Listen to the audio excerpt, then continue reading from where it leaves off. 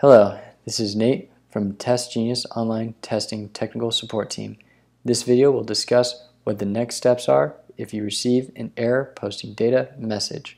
The best thing to do if you receive this message is to close out of the window you're testing in, go back to the email with your test link, and click on your test link to reopen the test in a new tab or window.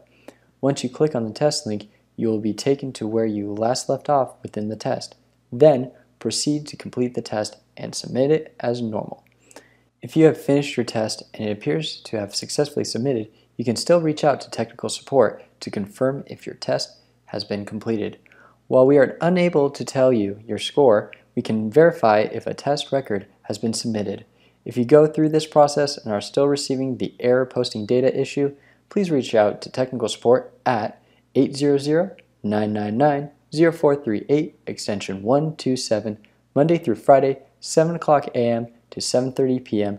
Pacific Time. This is Nate, signing off.